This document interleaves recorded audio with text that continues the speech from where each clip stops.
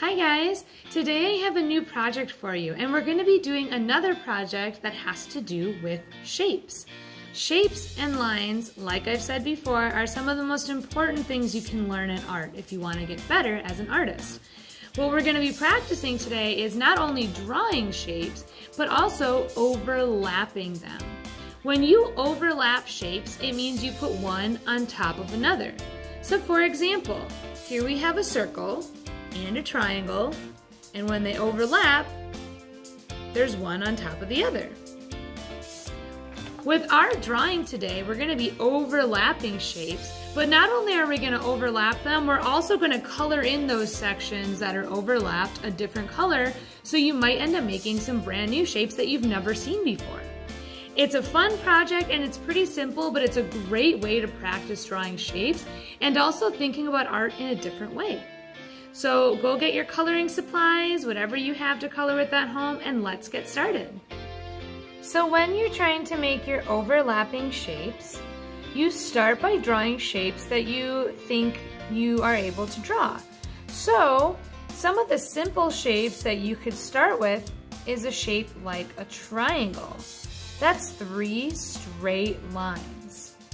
When you're making your picture, you can put your shapes anywhere on your page. You do not need to just do the same thing I'm doing. In fact, I would like it if you tried to do your own thing so that yours can be unique. Another shape you can try is a circle. Remember, not only are we learning to draw shapes, but we're also learning how to overlap them. So some of your shapes should be touching other shapes. In fact, I think it'd be nice if every single shape you did is touching at least one other shape. Now I'm going to draw a square. I'm gonna make a big one down here that's touching my circle.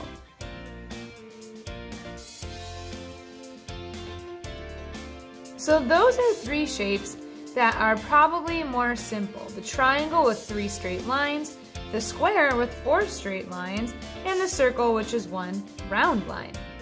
Now some other shapes you could try could be a heart. A heart is something that takes some practice, so don't feel bad if you can't do it perfect right away.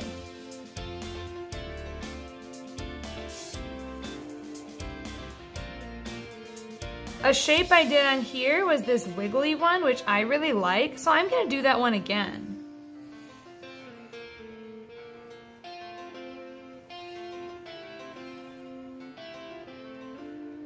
I still have some space. There's definitely a big space here for another shape. Some shapes that you could try tracing your hand. My hand's a little big, so I'm not going to do it because it would take up too much space. But maybe I'll do this kind of cloud shape I did on the first one.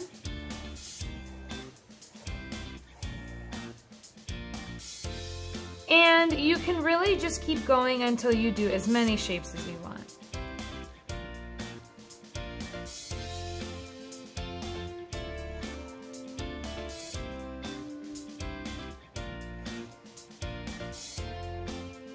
I think this is perfect. I have a lot of different shapes, but not too many. And now the next part is to color them in. But what's important is if you want to color, let's say the heart pink, you want to look for the parts that are overlapping, and those are going to be a different color. I'll show you how it works on the heart.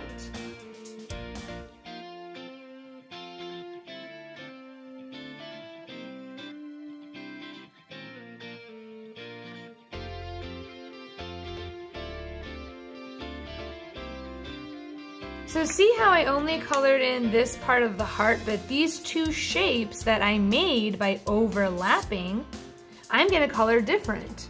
So you can just decide what colors you want to make them.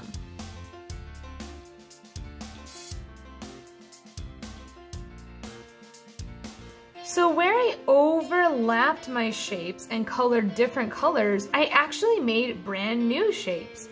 Maybe they're shapes that you can name, and maybe they're shapes that don't really have a name. But you did make some new shapes when you overlapped these other ones together. So take your time going around and coloring each shape a different color. And that includes those shapes that we created when we overlapped.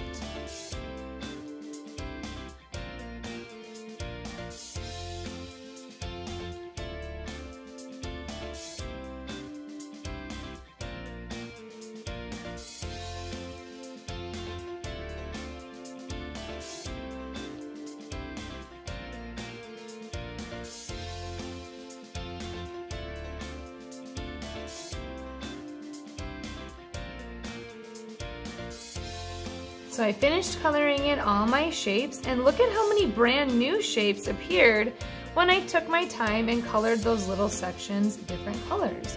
It's just kind of fun to see the new shapes you get when you overlap them together. Now on the original, I did color in my background with a crayon, which I think is a great idea, but you don't need to. I'm not gonna do it on this one, but that's an option as well.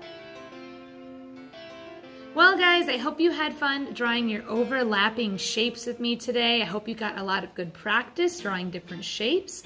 Maybe you tried some shapes that I didn't draw.